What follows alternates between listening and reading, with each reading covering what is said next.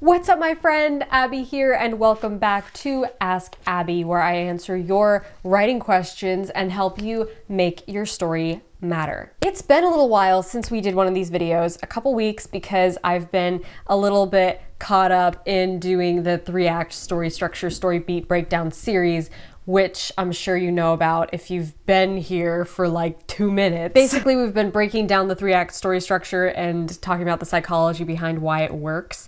And last week and the week before, I was like wanting to post the 2 videos close together because they are like one plot. Even though they're like 3 different plot points, they're really like one movement in your story. So I was like, I have to be coherent and not interrupt this with an Ask Abby video. But that means that I've gotten a lot of questions since then, and I'm very excited to jump into the questions. But first, give me a writing update. Comment below. This is the time where we all talk about our writing updates. I'm gonna tell you mine in a second, but comment below and tell me where you're at with your story or whatever it is you're working on currently, whether you're editing, writing, rewriting. Tell me in the comments below. And right now what I'm working on is, I'm working on a few different things.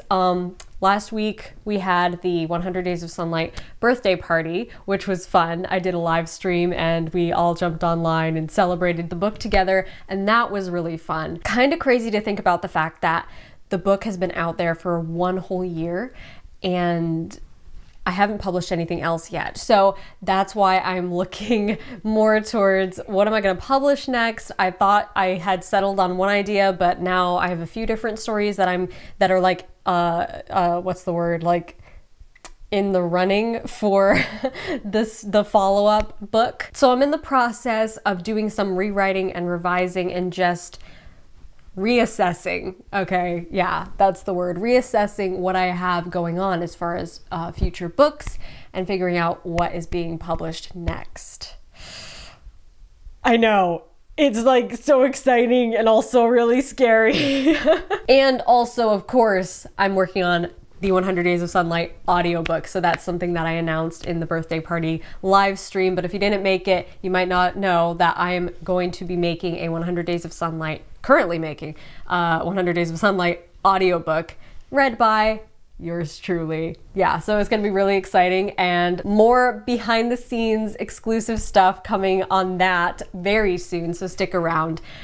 And let's stop rambling, Abby. My goodness. Time to get to the questions. Roll that intro and let's get started. Why does your story matter? Good question. What if I told you that there's a science behind every great story? I don't just teach you how to write. I teach you how to change the world with your story and make your author dreams come true. In case you're new around here, here's how this works. You post your writing questions in the Writer's Life Wednesday Inner Circle Facebook group, and every other week I show up here on YouTube to answer as many of those questions as I can. Usually I pick about 3 to 4 questions depending on the length of each question.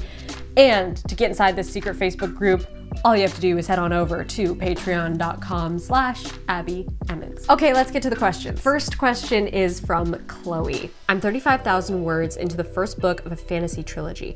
All 3 books follow my main protagonist, A, but in the second book, one of the secondary characters, K, from the first book gets a related storyline and becomes another point of view character. I've just introduced K in the first book. Now I'm wondering how much characterization to do for her in the first book so that her transition to a point of view character in the second isn't jarring. How can I treat her differently to pave the road? For context, this book is set to be about 45 chapters and Kay has been introduced in chapter 15.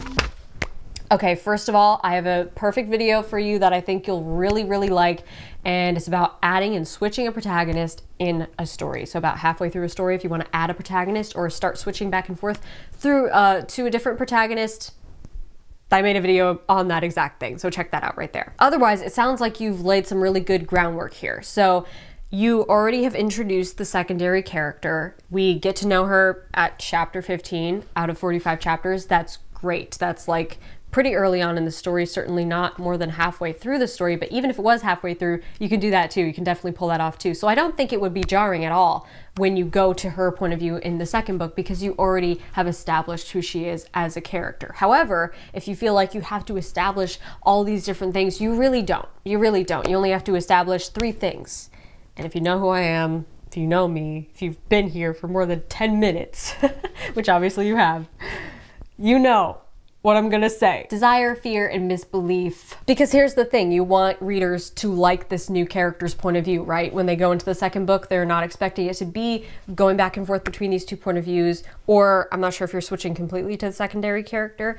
Doesn't matter. Either way, you want your reader to enjoy this new point of view, obviously, right? You want them to love being inside the head of this character. So how do you do that? How do you make this character relatable to the reader when you've already kind of established who the character we care about should be, which is the main character? This secondary character's internal conflict is going to be the one and only thing that makes her relatable to us. Obviously, the secondary character is going to take on some of the external conflict in the story, but what really connects the reader to this character, to any character, is going to be their internal conflict. And mark my words, establishing that in the first book and then giving us her point of view in the second book is going to be like so rewarding. Like being able to see her internal conflict from someone else's point of view in the beginning, in the first book, and then being able to go into her head in the second book.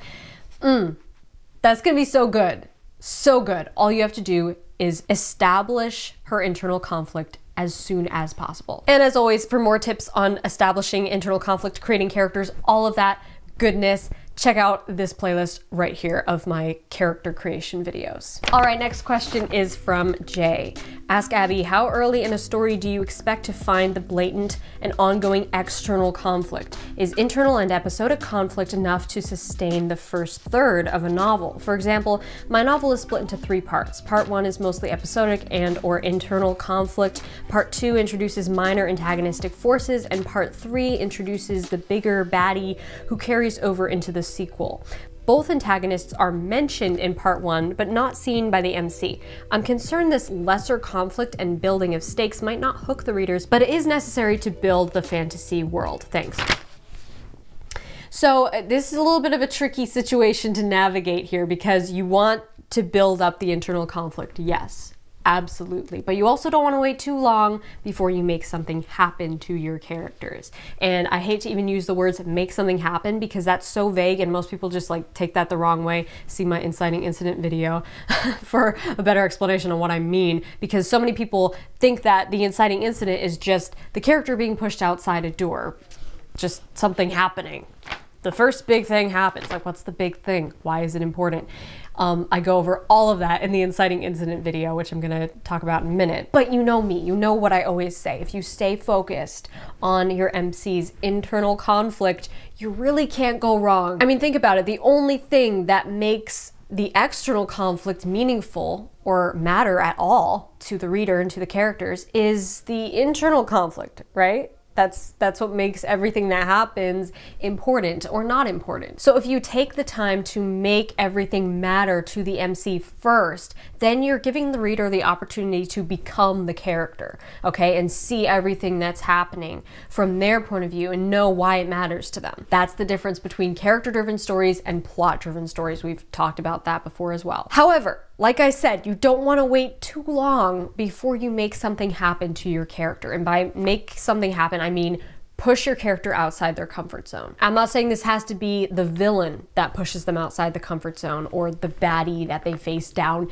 in the climax. In fact, the inciting incident can be totally unrelated to the protagonist and anything that happens in the climax. But something has to push the MC outside their comfort zone pretty early on. Otherwise, we're not pulled into their journey. We just see them, we relate to their struggle, and we get kind of bored with that after a while because nothing in their life is changing. There's no forward motion. So again, this is really more about the inciting incident. That seems like the thing that you want to focus on. So check out my video on that if you haven't seen it already. Okay, next question is from Crystal. Hi guys, I've been so engrossed in Camp Nano this month and my outline that I had an Ask Abbie moment. I'm also betting that awesome Abbie has even answered it before, but I'm not sure which videos to watch, so please guide me if so. The question, what is meant by standalone novels that are in fact standalone but are also part of the series?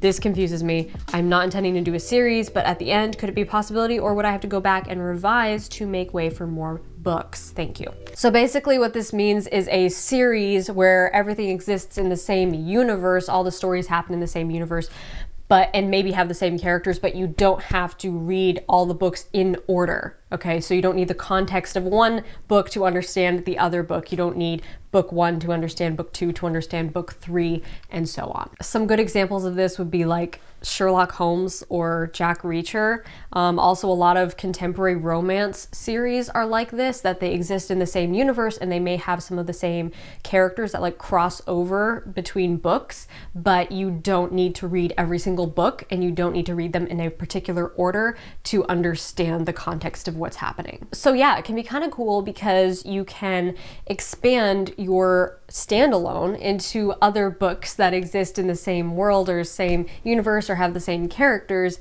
and it can be a really cool opportunity to get people to read through a series, even if it's not like you need to read this book to understand that one. It can even be, I think, an interesting opportunity because a lot of people who aren't series readers might not pick up a book in a series, but they would pick up a standalone, and then if they realize, oh, you have other books that are in like the same genre and the same universe, and they like your writing style, then you might get some read through of people who wouldn't have originally committed to a whole series. You know what I'm saying? So it can be kind of a cool, unique way to grab people and pull them into a series without making them commit to a whole series from the outset. Okay guys, awesome questions. That's it for this week, this episode of Ask Abbie, but I will be answering more in the next episode of Ask Abbie, which won't be next week, but it'll be the week after. So stick around for that. And if you would like your question answered here on YouTube,